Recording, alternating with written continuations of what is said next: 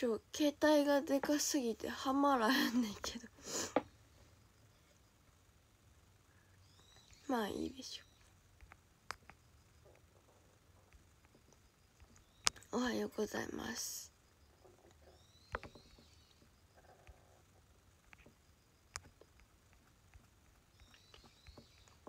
めっちゃ鳥鳴いてる。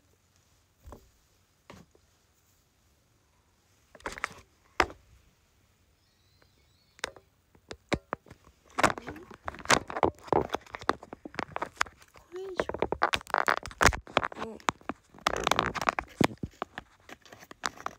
こっちか。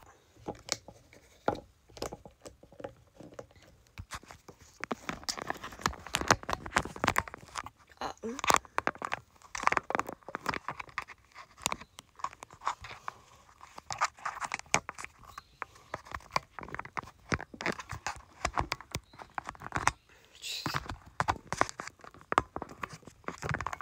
ちょっと待ってね。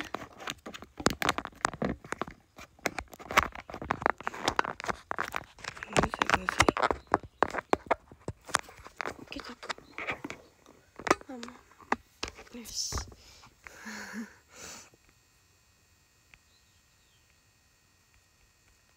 おはようございます。すいません。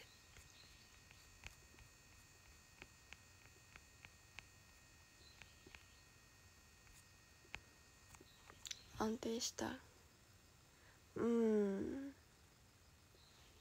まあ安定した一応。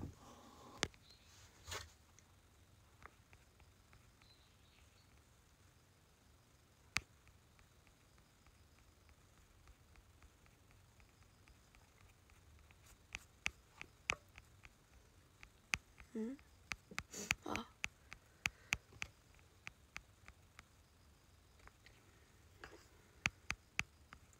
まあカメラのとこはねあんま触ってなかったから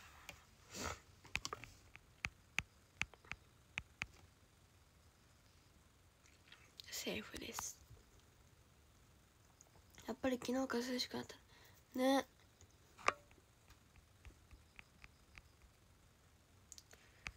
だってもうなんかさ匂いが秋の匂いになってたもん。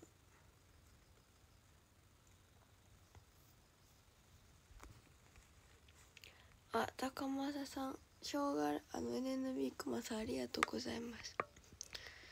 そう、これなんかね、何個投げられたじゃなくて何人に投げられたって感じやから、皆さんちょっと一人一個だけでもいいのでお願いします。はい。なんか何個じゃなくて何人、そのクマさんを何人の人が投げてくれたかどうかが判定されるらしくて、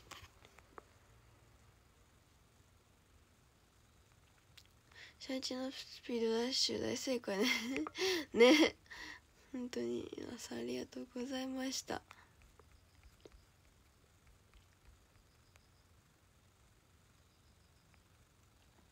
昨日は一日エアコンなし生活しました。普通にできそうじゃない？できた？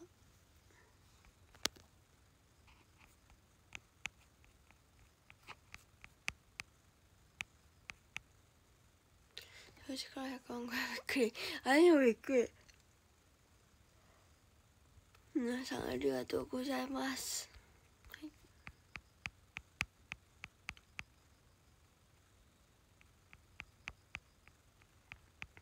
ちなみに今日は1時間ぐらいしようかなと思ってます。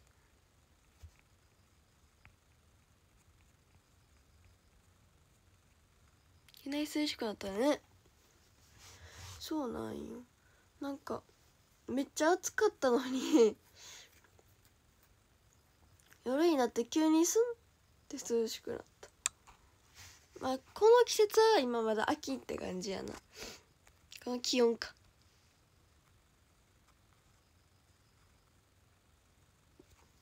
秋分の日過ぎたしな。秋分の日過ぎたから、まあこれがまあちょっと遅いんだけどね、普通に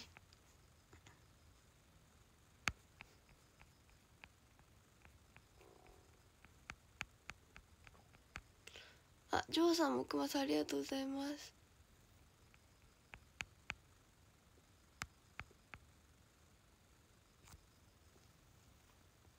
寒暖差激しい方除外しかしてない、ありがとうございます。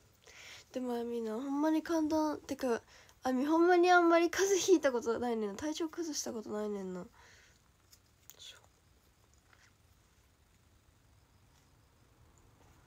まあだからこそたまに風邪ひく時はめちゃくちゃ体温が高い。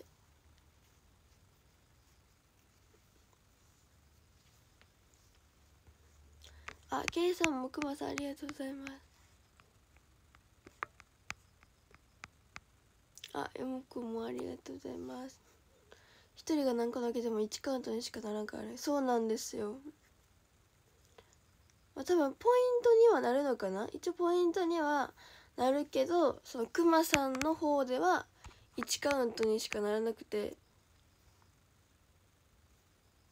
そうナンバー大好きマンさんもありがとうございます。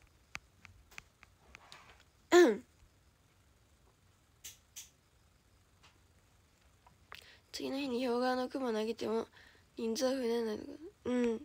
マジその1週間で1人1個1週間で何人投げてくれたかやから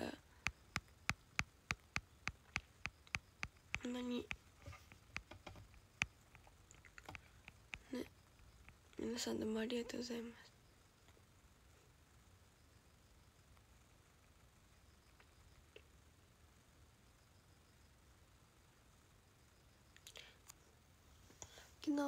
僕は昨日投げたからもう投げても意味ないかな、意味ない。そうね、くまさんの方にはもう何も反映されへんね、もうカウントされてしまってるから一旦投げたら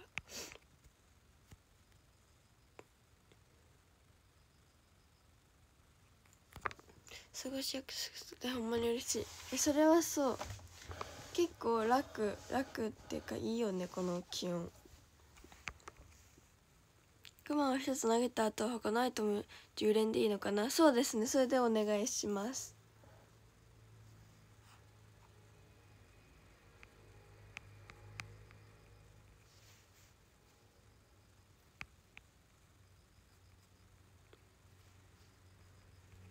夜が長くなるね。なんであんな長く感じるんやろうね。いっぱい寝れるね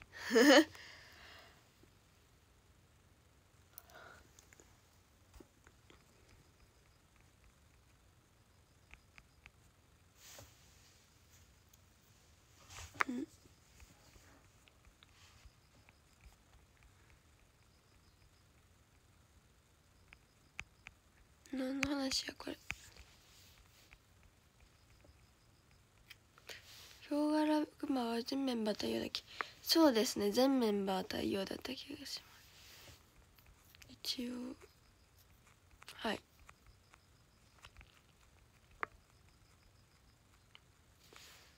クマ多いとなんかそのクマ投げてくれた人数が多い人が1位やったら多い人ランキングが1位やったらまたその人もいろいろ得点がありますね。普通にポイントだけじゃなくて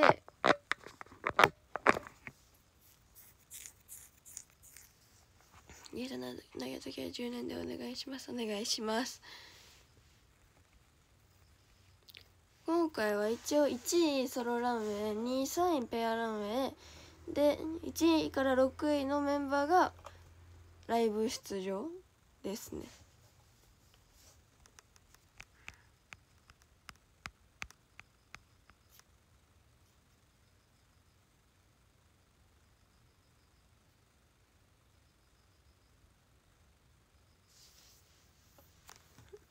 昨日あみちゃんがカジパするってポストしてたから始めたらあやみちゃんと対戦でびっくりしました。あみもあみさんと対戦したわ昨日。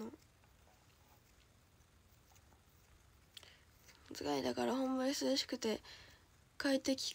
それな、この気温がね一番好き。寒すぎず暑すぎず、朝は涼しくて昼はちょっとあったかいぐらいので花粉もない。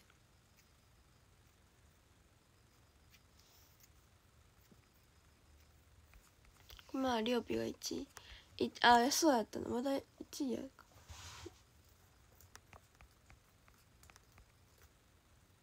今の1位もライブステージね。じゃあなるほど OK。 ゲスト10連のポイントアップはまだそう何倍はまだずっと続いてるっぽいです。あやみたちも投げることないからちょっと詳しく分からへんけど、そういろいろ教えてくれてます。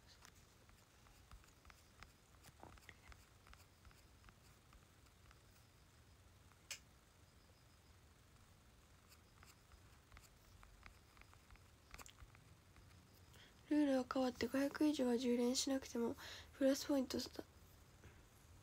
そうなんや。それことになるけどね。すごっ。500ゴールド以上のやつはもう10連したら10連じゃなくてもポイントが 1.2 倍になるってこと。すごい。中田さんが救助してきた。ふうかちゃんびっくりした急に。だって昨日夜さ寝る前に結果見てみたらさどうなってるかなって思ったらさ9期生2人追い越して急に2位になってたからびっくりした。ということで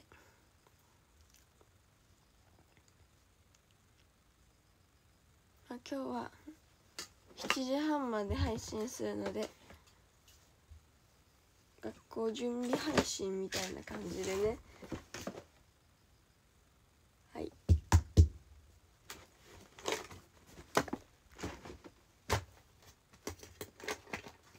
ちょっと少々鏡を持ってきていいですか。一瞬で戻りますね。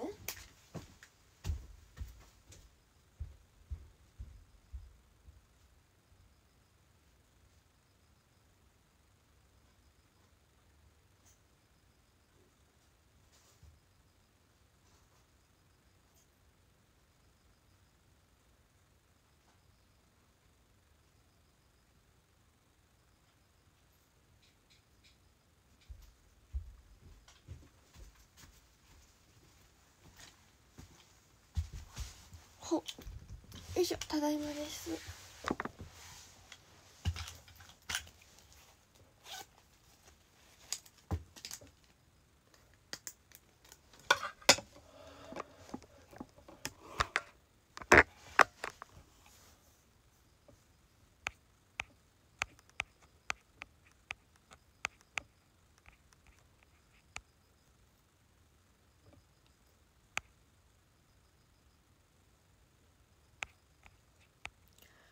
そうだから熊タワー 1000×100 連も通常タワーも効果は大丈夫。そうなんか。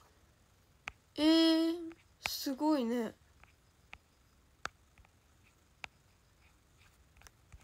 そんな感じになったんや。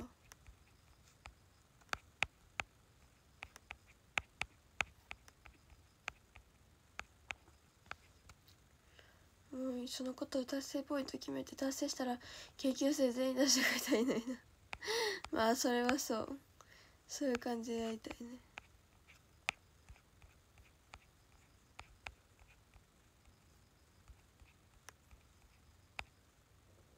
そうなんやな。思いましたわ。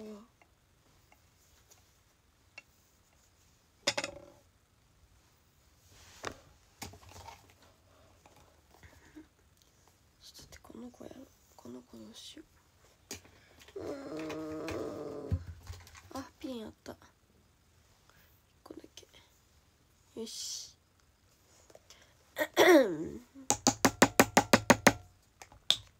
日焼け止め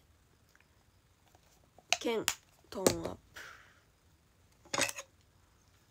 可愛くない？めっちゃ可愛い。これずっと結構使ってます、この鏡は。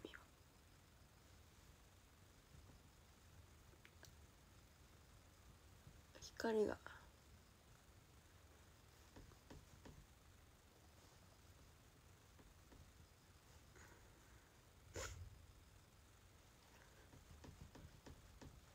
やばいな。や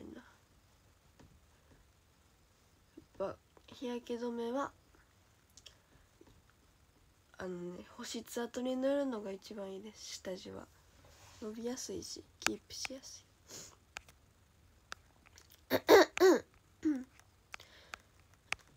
夕方、今日は夕方も配信します。はい、夕方ってかもう夜やな。ほぼ今日今朝1時間やって1時間やって、ほんで夜6時から2時間やります。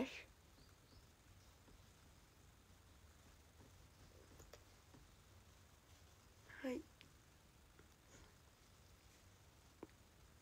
今日はねママに晩ご飯を作ってあげるっていう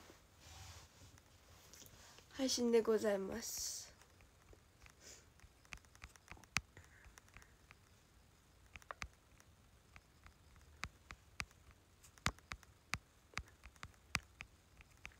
仕事してきますね。いってらっしゃい。また学校終わったら一応言いますね。学校終わってから学校帰ってきたらポストしてきます。 URL も貼っておきます。ショールームの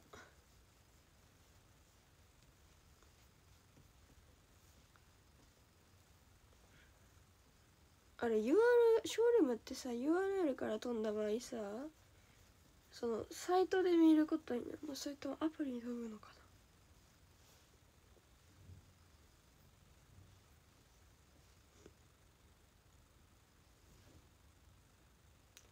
なんやろ、あんまりやったことない。 URL は貼ったことあるけど、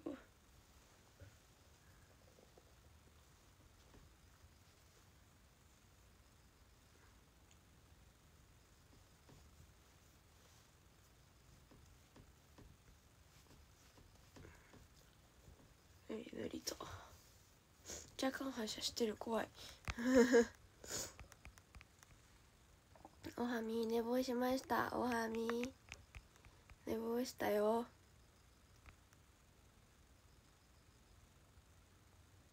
もうねいつ来るか決まってます。あみがね昔一時期めっちゃハマってた食べ物があるんですよ。久しぶりにそれ食べたいなって思って作ることにしました。18時間に合うように頑張ります。ありがとうございます。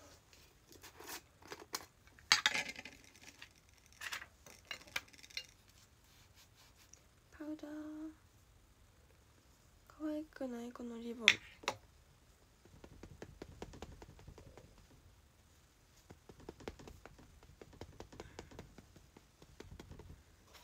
白くなりすぎないようにこれは軽く塗ります。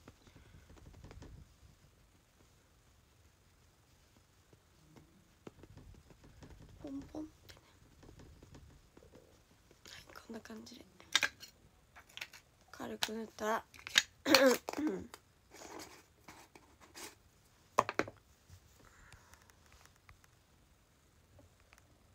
あ、ブルーさん、くまさんありがとうございます。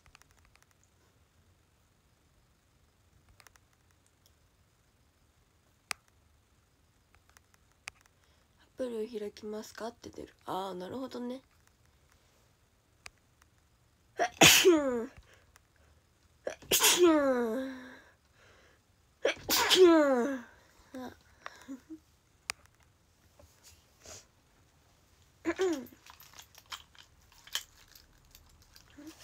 で軽くこっちのパウダーをしたら白くならないパウダーを塗ります。あ、いた。やっぱちゃんとはまってなかった。やばし。よし。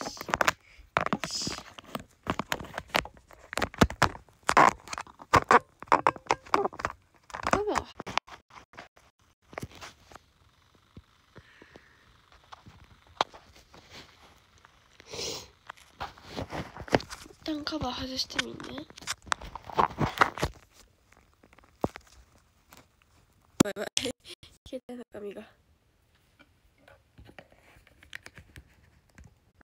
あ、いけたいけた。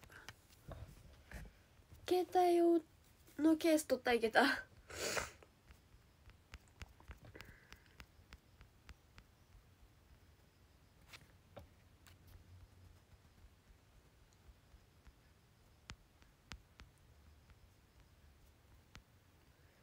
いけた。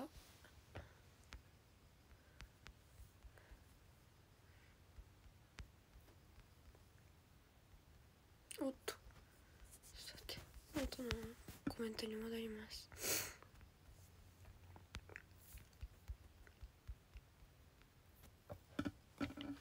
で、ちょっと最悪いろいろ落ちてんけど、ちょっとなえる。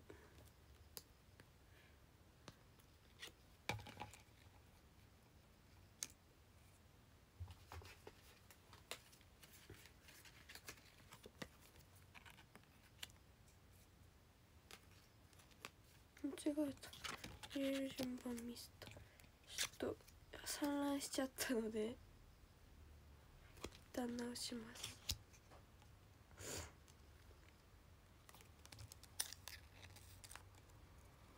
よし、オッケーオッケー。これで完璧。オッケー。これはキウイにドハマり。キウイも食べるわ結構。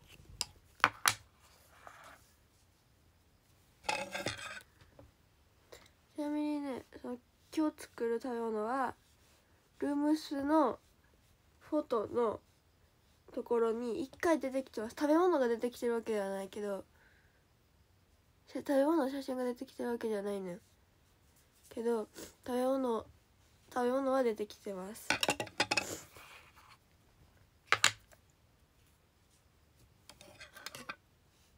めっちゃ本格的なやつは作られるかもけど。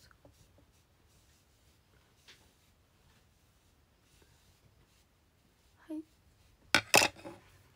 オッケー。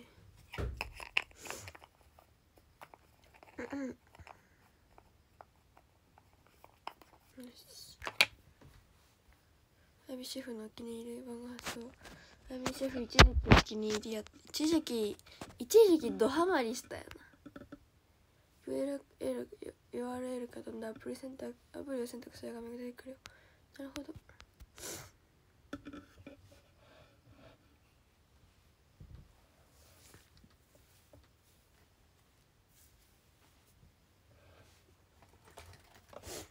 あれ、こっちかな。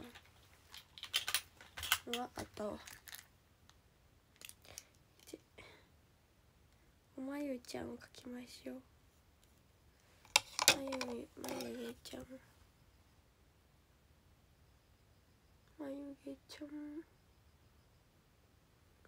学校なんですっごくなりすぎないように。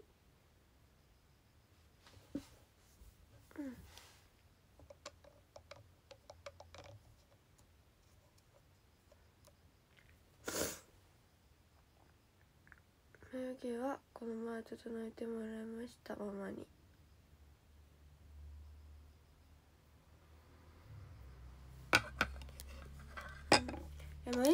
この前のさ、何が変わったでしょうのやつ、眉毛って言う人もおるかなって思ったけど、まさかめっちゃまつげやったからびっくりした。あれは公演終わりなので、南原ちゃんですね。南原ちゃん終わりなので眉毛が上がってるだけでした。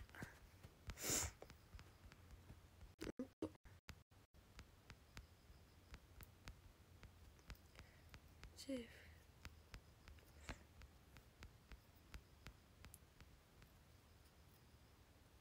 あみさんおはようございます。おはようございます。大きかった。普通になんか幅が厚かった。なんていうの、多分なんかちょっとゴテしてるのよそれが多分入らんかったやろな。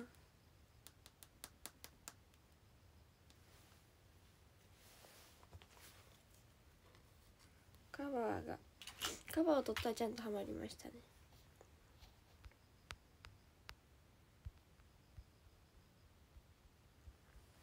なないで元気出して元気出します。いいヘアピンしてじゃない。いいでしょこれ。両方衣装のあやしちさんもくまさんありがとうございます。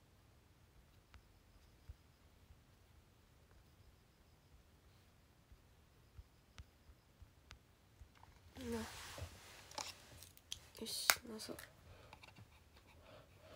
おはようございます。とくちゃんです。おはようございます。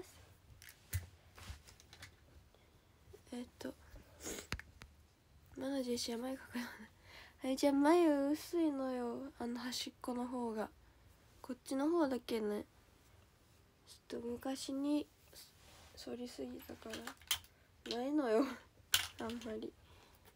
そうなんか描かないとこっちだけめっちゃ濃い状態になっちゃうから。オーマイガー待って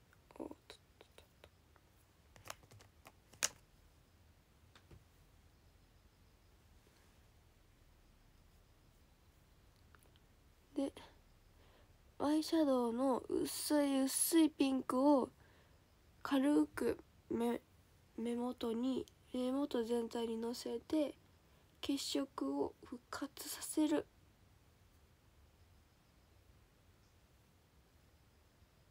で結構広範囲に塗ることであんまりなってるっていうのがわからないです。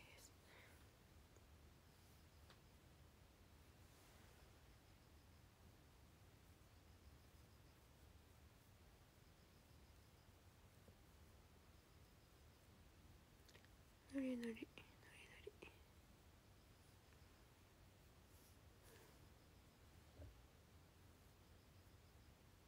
こんな感じかな。はい来ました。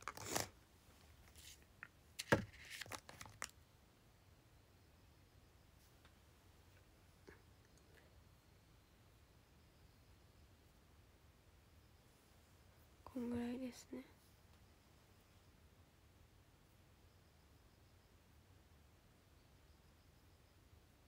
はい OK です。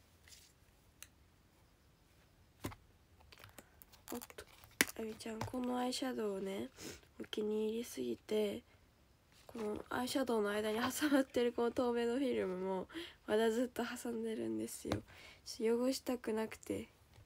めっちゃ可愛いねんもんこれ。なんかね色味が可愛いもん。パッケージも可愛い。天才。コメントが止まってるわ。ギャンマツコそうギャンマツコの日やった。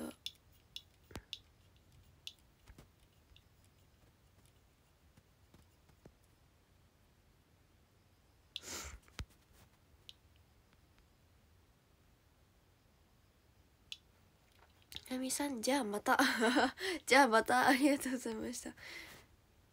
ローマ字のおもろい。こうって目が描いてるけどなんかバチバチメイクじゃなかったら OK ですぽい OK っぽい。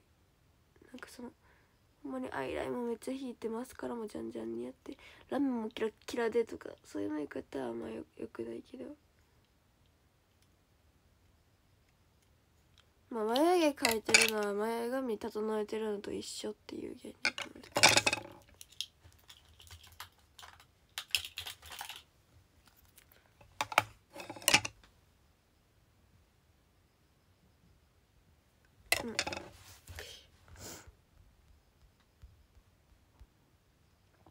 画質良くなってると思いました良くなってるやったね。そうそう出勤します。頑張ってください。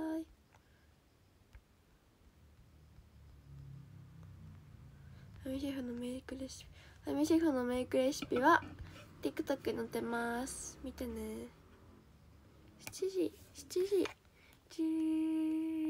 じゃあ6時55分か。違うわ7時か。じゃあ6時55分か。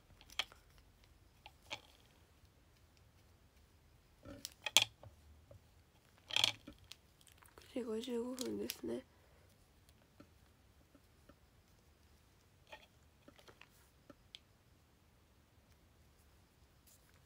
おはようございますっ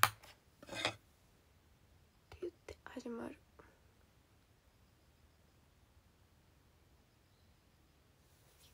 ひとまつげをどうにかして下にしたい人なんですよ今。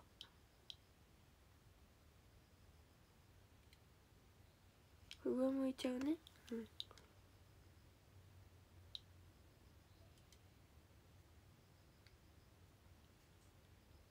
いい感じじゃない？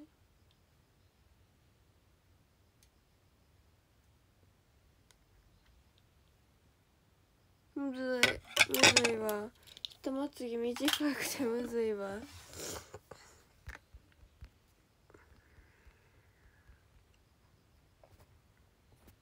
じめまして、トランプ未来ブランボードちゃんです絶対イントネーション違う。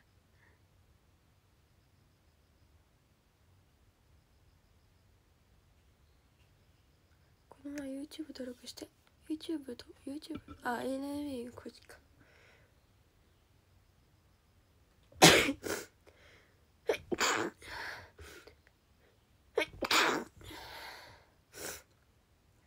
今 X フォローしました。ありがとうございます。よろしくお願いします。ありがとうございます。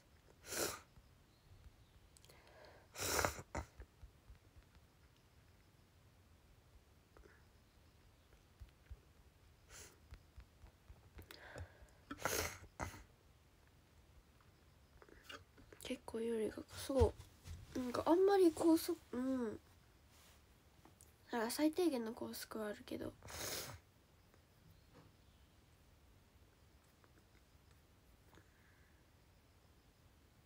なんやろ、高速はあるけど先生が何も言わへんのか、高速あるけど先生は別にいいと思ってるからやってこうへんのか分からへんねん。あみたちも高速っていうのがさなんか分からへんくてさ、詳しくはその生徒手帳とかに書いてるわけでもなくて何個か書いてんねんけど、それも難しい言葉やからよく分からへん。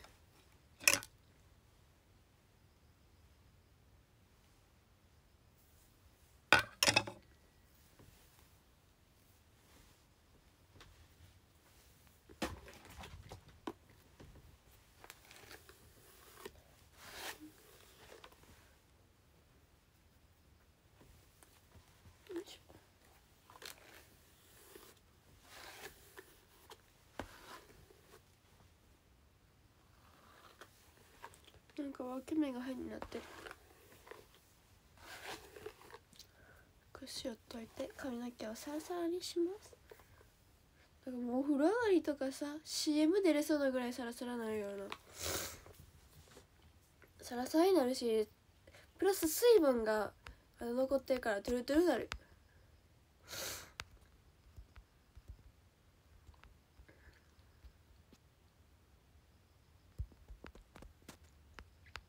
兼用もな僕特別扱いなるよね。わかるなる。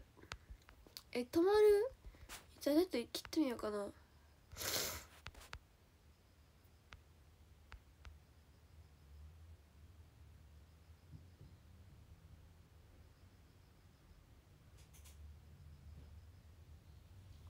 配信見ながらメイクしてたらチーク忘れた。あやみの今のチークで思い出した。昨日ちょうどあやみちゃんの一日ルーティン動画見てた。おお、ありがとうございます。ループしまくる。マジか。一旦止まり、インターネット切ってみたからこれで止まる、なくなるはずやけどどうやろ、大丈夫かな。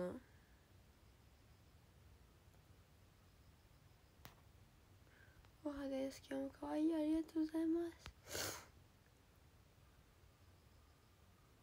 浦バチあみちゃん製のバチバチでしたね。いつのバチバチだ。もうでもそんな前回ではないよな。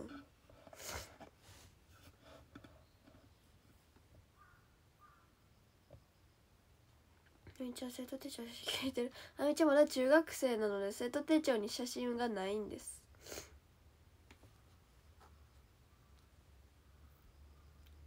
はい。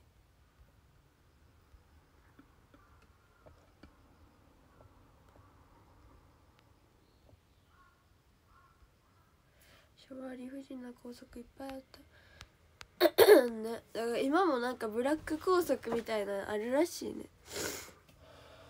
でも普通にそれバレたら結構やばい校則やった。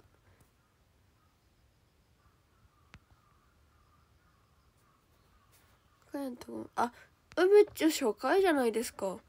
初回やん確か。ちょ2回目な気がする。カニャンさんは1回目かな。おにぎらずメンバーさんと出た時は1回目やった。で2回目がてんちゃんとかドラサンロッキさんと出た時。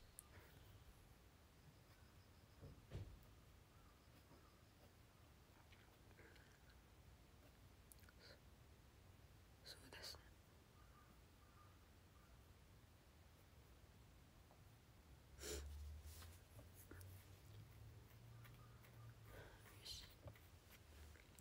前髪をするだけですね。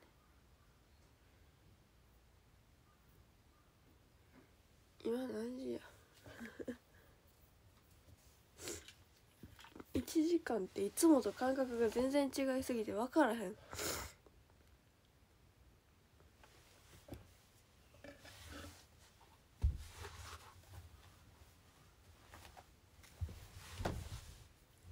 7時9分。ありがとうございます。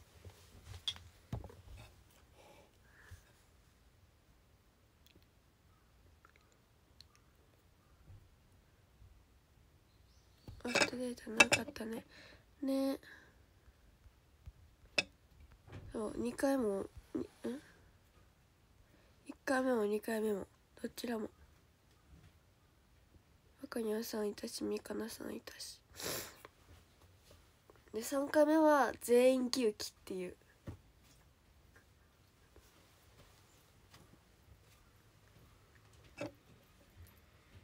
時計が来ました。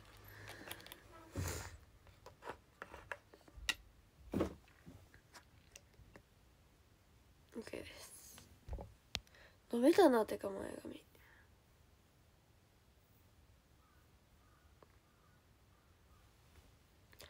10日にね切ってもらったんですけど、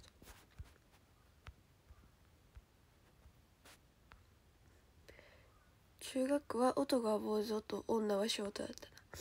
おお、そんな決まったんや。今はでもさ、そんなんやったらさ、なんか今のこの時代女と男で分けるのは良くないみたいななるよね。絶対学校が訴えられちゃう。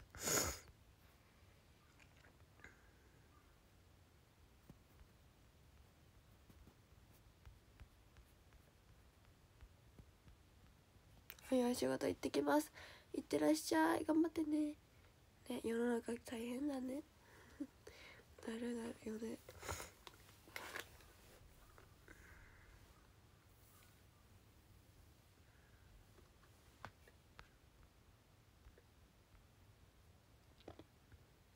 その回を見に行ってツインテーラー道をセブリで見て、セブリで初めて気になった記念すべき日です。そうなんや。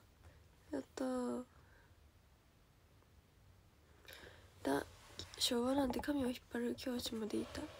絶対そんなんダメだよ今の時代、そんなことしたら。そやみのね、去年の副担任の先生がもう結構おじいちゃん先生やって、昭和の時からもう先生を知る先生やってんね。昔は高校で先生してたって言っててんけど、その時もう殴るとか全然何も言われへんし、叩くとか普通やし、怒る時に怒鳴るのも全然普通って言ってて、マジで今に生まれてよかったって思った。ちょっと怖いな。そのこの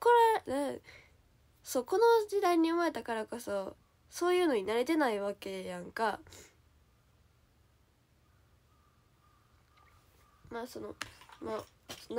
叩かれる怒鳴られるが普通の時代に生まれたらそんな普通と思うんやけど、この時代に生まれてきたから抵抗そうちょっと怖い。木刀や竹なんていうんやろ、竹の刀を持ち歩く。あーなんかわかる先生もいたしな、わかるわ。うん。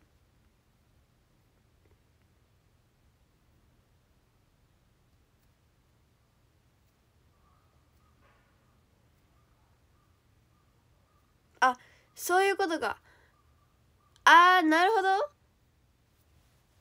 ん時見られてたんや。うん、レオちゃんとセブン行った、そういうことね。そやそうその時、そういつもはね、そう楽屋でメイクなんですけど、その時そのグッズの撮影があって、もう前々からツインテールになってたんですよ。そうや、その時にレイオちゃんとバチバチ前にちょっとコミュニ行こっかってなってセブン行ったわ。行った思い出した今。そうや。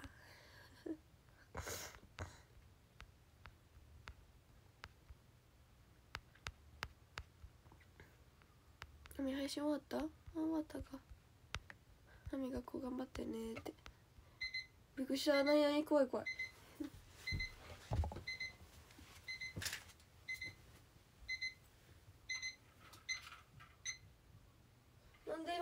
なんで今アラーム鳴った？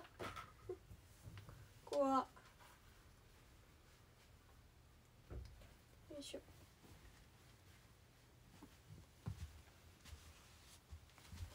謎に今鳴っちゃった。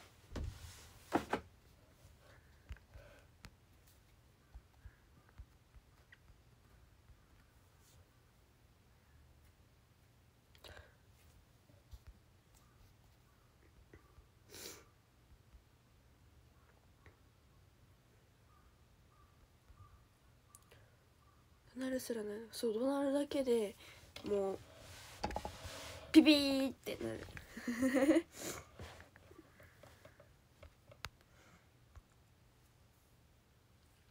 今度のなんか14年前の自分にメッセージだけど、あやみちゃん、あやみ14年前の9月まだ生まれてないやん。そうやねん、あやみお腹ん中やねん。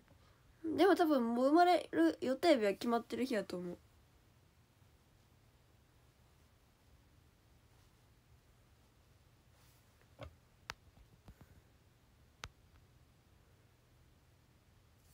我々のことする方が悪いはずだよね。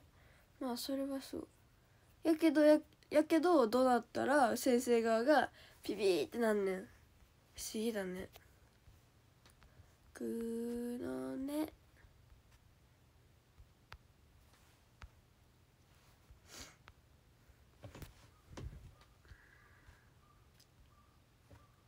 では仕事行ってきます。またね。いってらっしゃい。頑張ってね。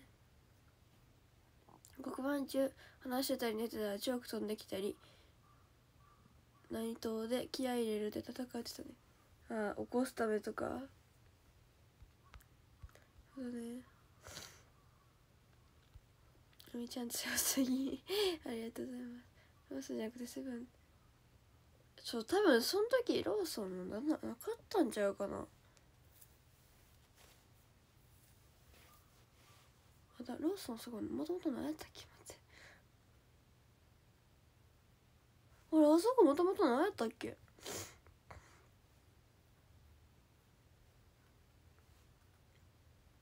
思い出されへんわ。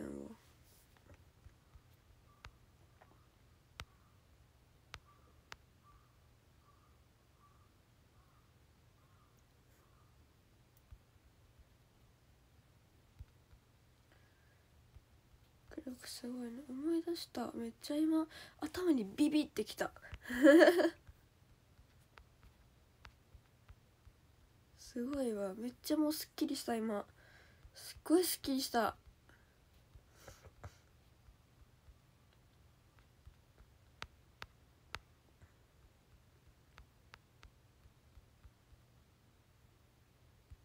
そういえば計画が変えたよって言ったけど買い替えたよ。そう15になりました。不思議だねね。多分あれかな、土日の時の設定のままやったんかな。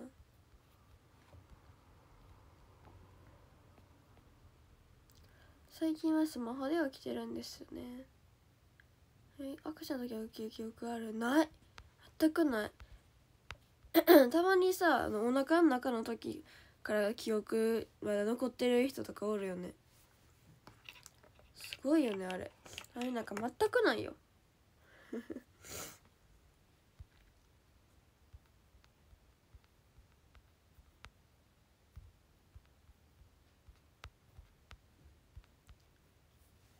っとそろそろ7時半ぴったり終わらせたいから、そろそろ壇上を読みたいと思います。まだ早いかな。早いか。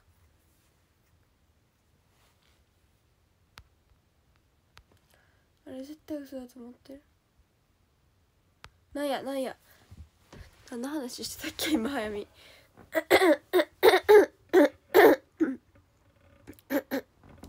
マキシさん、くまさんありがとうございます。よがらくまさん。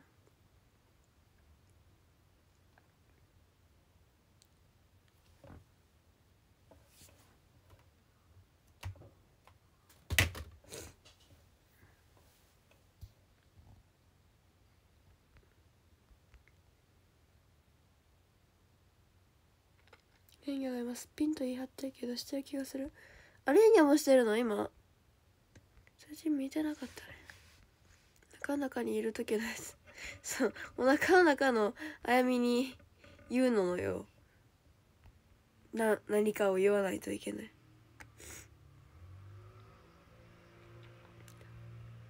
あ、オオカミちゃんさんもくまさんありがとうございます。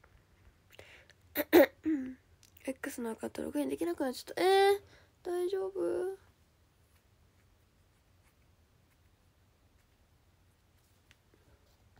頑張ってください。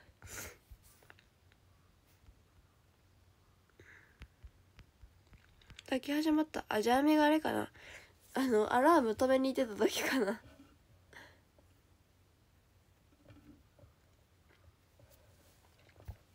多分そうやな。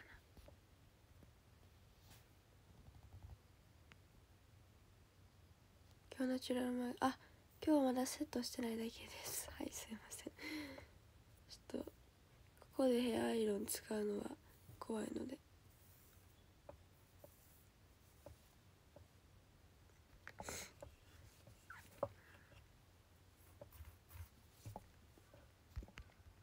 日中ってか夕方やな。夜も配信します。日中はできひんねんな。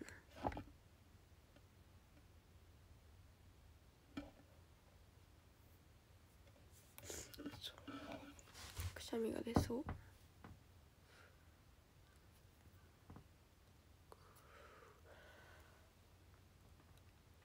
あー、出ない。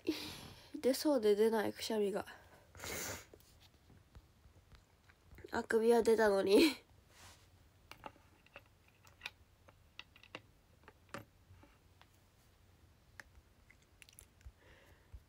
くしゃみ出したい。今めっちゃ気持ち悪かった。くしゃみ出れると思ったのに。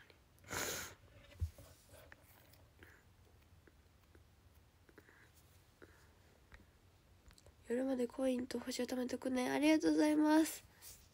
お願いします。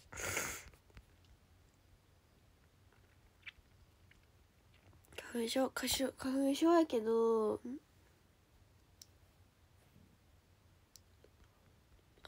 秋は違うねんな。あやみ春やねんな。杉やから春なんよ。あやみのアレルギーはね。くしゃみが首練習した。練習した。15、俺も使ってるけど電池の表示早くない？どうやら前の携帯の電池の消費が早すぎてさ、遅く感じんねんな今。あやみこれ自分の。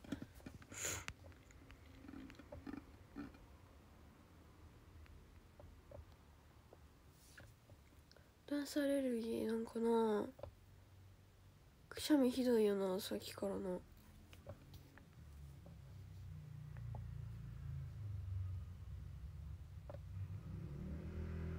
15です、普通の。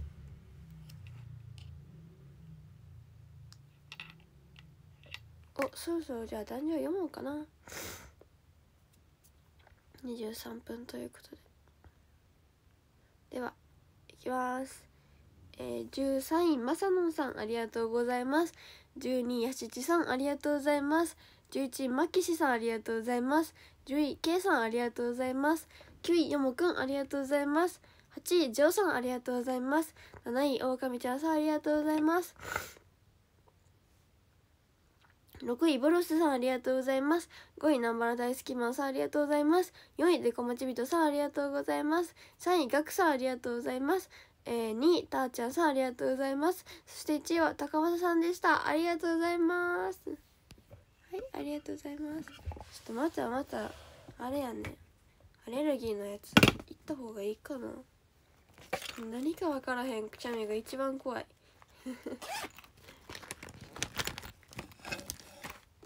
しかも 1,2 回だけじゃなくてさ、何回もで、しかも体調悪いわけではないのよ。体重いとか何もないの、そういう系は。だからこそ怖いよね。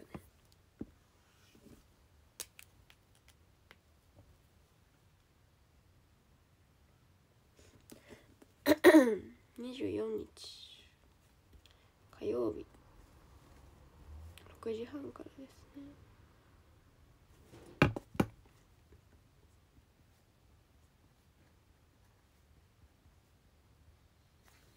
い、高政さんです。あ、携帯熱くなるのは早い。今結構熱め。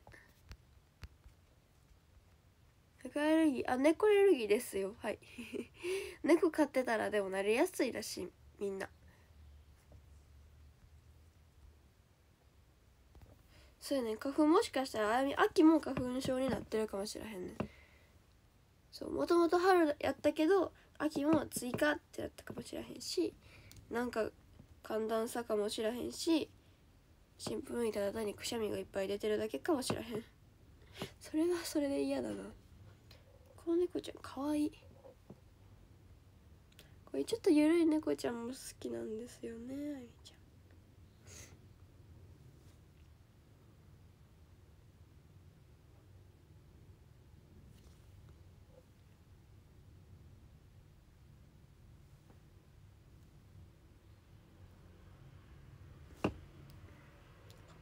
かわいい。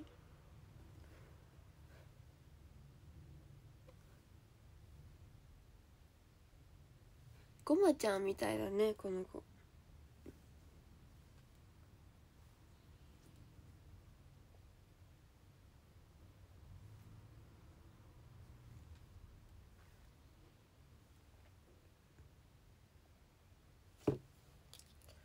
はい、できました。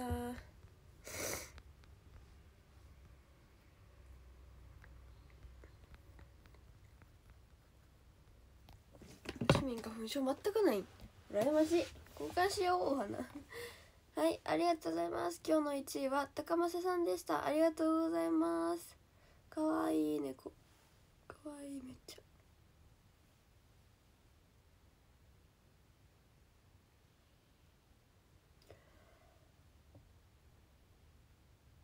ゃ。はい、ありがとうございます。よいしょ、ありがとうございました。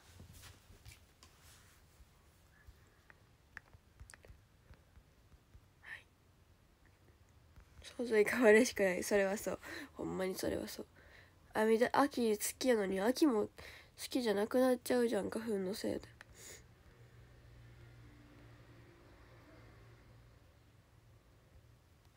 わいもう電池すぐ減るしかいかんかな。なんかさ、電池のさ容量みたいな、何やったっけ、なんか見えるとこあるよね、バッテリーみたいな。それが75以下やったら今すぐ変えた方がいいらしい。 75% 以下やった。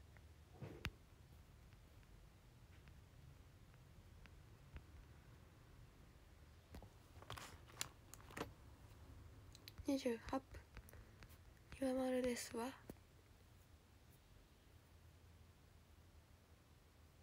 明日も朝は6時半とかかな。で今日は、また6時から1時間2時間ですね。それでちょうど3時間できるから朝入れてやりたいと思います。そうですね、もう今週末にまる会議がありますね。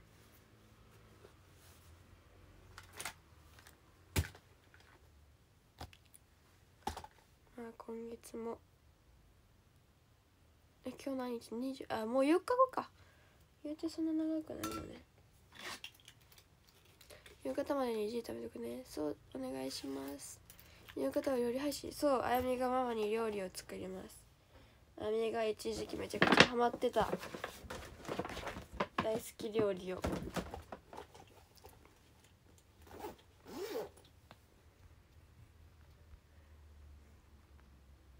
夜は仕事で来れないかな。ありがとうございます。朝待ってました。明日の朝1時間夜2時間のルーティン。そうやな、基本的に夜は平日はそんな感じになると思います、はい、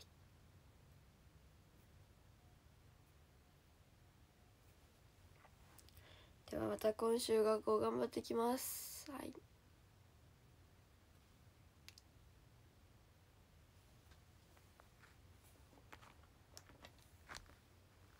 ありがとうございました。また明日もよろしくお願いします。では行ってきます。バイバイ。頑張りましょうみんな。バイバイ。